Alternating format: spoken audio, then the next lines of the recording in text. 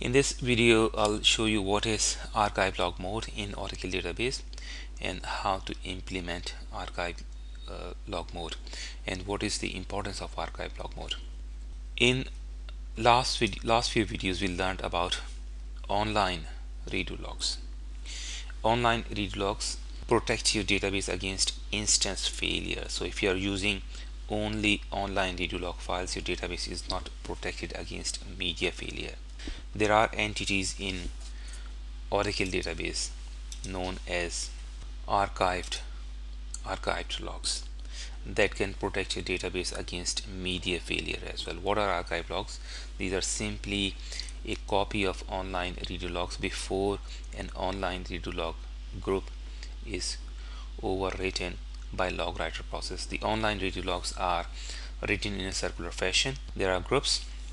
They can be several groups. In this case, there are two groups only, and each group has two members.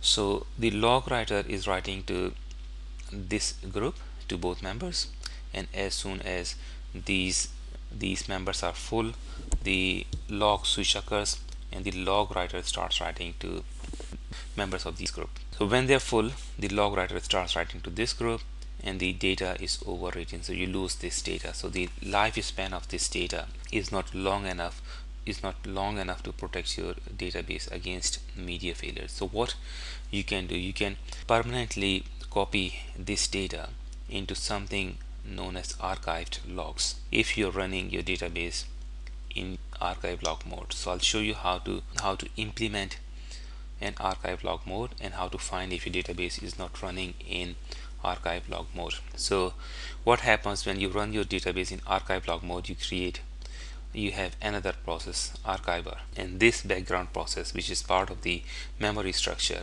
runs in the background, and as soon as log switch occurs, the archiver process will start writing this data to archived logs. So you'll have to define a location for these files for archiver process to write to. So let's connect to the Oracle database with the help of SQL Plus program as sysdba,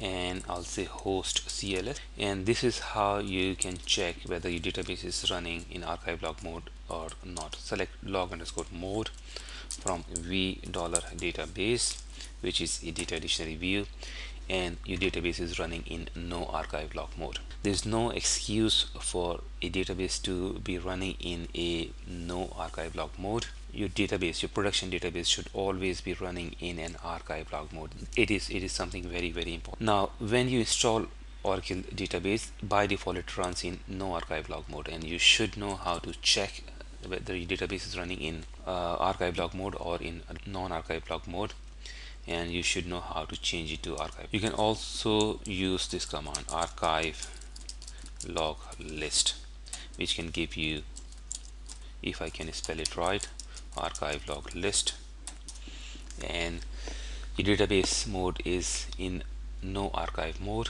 Automatic archival is disabled. Archive destination, so if the database was running in archive log mode, this is by default the destination where your archive logs will be written. So I'll show you that this directory is empty at the moment. So if you go to host, and we can say cd / to go to root, and we'll say directory cd Oracle XE, which is this folder here, and I'll say directory again. There's only one folder, app, and I'll say cd app, change directory to app, and there is a directory called Oracle, and then you want to go to this folder or this directory known as flash recovery area underscore area cdxe, and we will go to this folder, archive log, cd archive log, and at the moment there's no file in this, there's no data in this.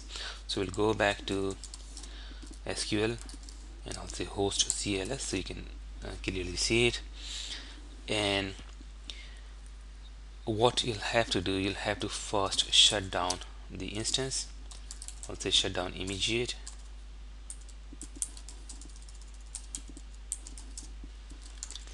You start up in mount mode only, so control files will be read by the instance. Notice the database is not open, it will be in mount mode, and you can always check it. Select open underscore mode from v dollar database, and the database is mounted, not read write means the database is open for users. Now you can run the command. The command is simple: alter database archive log. This is the command, that's it, and your database will be changed to archive log mode. Database altered, and you can say alter database open to open your database.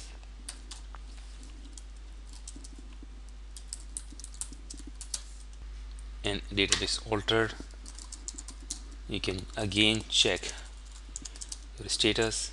Select open underscore mode from v dollar database. It is read and write, so the database is open to users.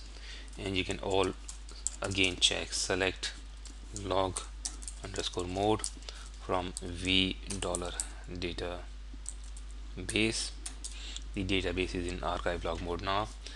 Archive log list, the database is in archive log mode now. So what we'll do, we'll alter system switch log file. Okay, so we want to manually switch, activate the log switch, and we'll run this at least 3 times. We'll go to host operating system, and we will again go back to archive log directory, cd oracle xc, cd app, cd oracle, cd flash underscore recovery underscore area, cdxe, cd archive log. And if you look at that, we have 3 archived log files. Now notice the naming convention: 269, 270 and 271. These were the current online redo log files. Exit, I'll say select sequence group sequence number. I'll say select group number comma sequence number from v dollar log, which is okay. Select group number sequence number from v dollar log, and these are the sequence number, okay, of online redo log files: 271, 270, 271 and 272. So if I log switch once again, so the next archive log files will have ARC 000 and 272. Thank you very much.